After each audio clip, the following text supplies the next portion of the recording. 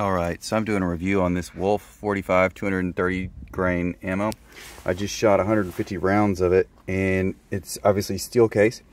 I ran it through these grease chrome mags and this Mac 10 with a Lage upper. This is a known good upper that I've shot other steel in the past. Your mileage may vary with steel case, but I would say that this is a good platform for me to test it just because this gun is known to run it. I had one failure out of 150, and I do put that on the ammo because that is a good primer strike. Yeah, it's a good primer strike. Just did not go off. So, you know, that would be what, 0.7 or so of 1% failure rate. Yeah, not bad, and plenty good for range use or for fun.